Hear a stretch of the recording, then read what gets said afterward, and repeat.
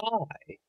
Who's the best at doing videos? Of course, people have different opinions. There's so many great people that do great videos, so there's lots of different opinions, and allowed to think whoever you want is the best. I'm gonna go with Jamie Snowden. I love Jamie Snowden. Of course, he was known as Future Gohan SSJ2. Pretty much everything, well, at least the majority of my knowledge of Dragon Ball came from him. And I grew up with classic Cartoon Network, but a lot of my knowledge and nostalgia actually kind of came from being inspired by his videos. I love his videos. I've been a fan of his videos for over a decade. So I've had a lot of time to think about this, and I have to give it to James Stone. I feel like I have to because I loved his pickup videos. He used to do those pickup videos about new videos that he did for his collection. And that inspired me to do videos about my collection. So very inspirational. And I remember thinking, this guy is so cool. Like he could just, talk about this stuff. He just has just such a cool demeanor. He has these amazing collections.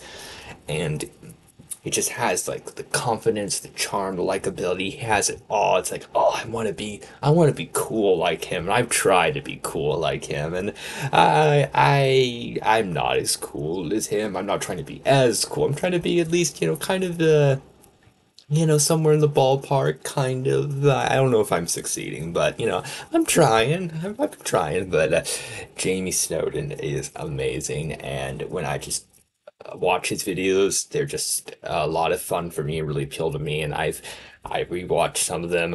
Some of them I even have kind of memorized, and I've probably seen his videos more times than maybe even he has. Maybe at least some of them. I mean, not all of them, but some of my favorites. Yeah, so I love those unboxings, and he kind of was doing videos less often, so I thought, okay, he's moving on, and I would go on and watch other YouTubers who are making new videos, but I would still go back. I would still watch those classic videos. I didn't give up on Future Gohan SJJ2. I was still watching some of those videos and still rewatching them quite a bit, but it seemed like, okay, he's done. It's okay, but he's moved on. But then he came back, and he was kind of doing videos more often, thought that was cool, and then he started doing this thing where he's doing videos more often than ever before. And as a huge fan of his, I definitely love that. Making new kinds of videos. His schedule videos, his schedule rants, those are a lot of fun. I really like those. Still doing a lot of videos talking about Cartoon Network stuff. Those are fun. His streams, he's been doing streams. I love his streams. And because of those streams, a lot of people who are fans of his get to interact with him. And I'm one of those fans. And, when you meet, people you really look up to, sometimes you get disappointed. But that's not the case for me with Jamie Snowden. If anything, I have even more respect for him than I already did. And, got to have that relief. Okay, this guy I've looked up to for years is somebody that is worth looking up to, and he's inspiring, he's kind, he takes the time to talk to people like me and giving me advice.